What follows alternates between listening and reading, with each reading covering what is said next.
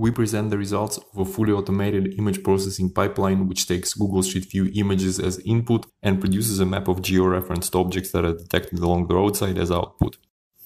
In this application, the objects being detected are the telegraph poles. We analyze a 2-kilometer stretch of road recorded through 170 panoramic images. As the vehicle drives along the road, new objects are discovered and highlighted in the left-hand side of the video. The image analysis is performed by 2 fully convolutional neural networks, one for object segmentation and the other for monocular depth estimation. The objects are then triangulated by our novel georeferencing model and appear in the satellite view on the right side of the video. In this example, 97% recall rate is achieved with GPS accuracy of 2 meters. For more details of our method and experimental analysis, check out our paper.